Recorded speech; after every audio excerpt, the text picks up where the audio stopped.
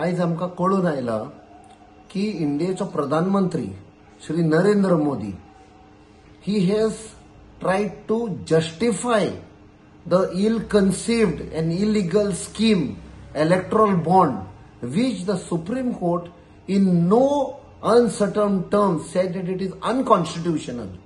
And what Pradhanmantri has tried to justify this is nothing but contempt of court and I condemn this.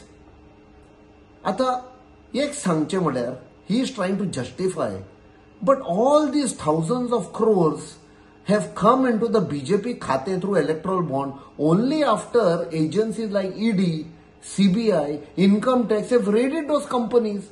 And why only in BJP's account?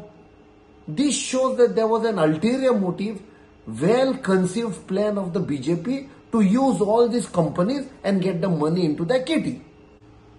Also shocking is that a leading bank, the most trusted bank of India, State Bank of India, lied to the Supreme Court that they will require 3 months for declaring all the details of the electoral bonds.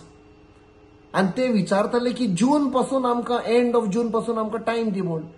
When the Supreme Courtan एक दाणो मारलो हांचेर, immediately within 3 days they declared all the details of those who had bought the electoral bond and to whom it went. So now एक असली एक चिंतेची विषय म्हळ्यार people are trusting this bank, putting their valuables, be it gold, be it their savings into the state bank. How can we trust this state bank in future?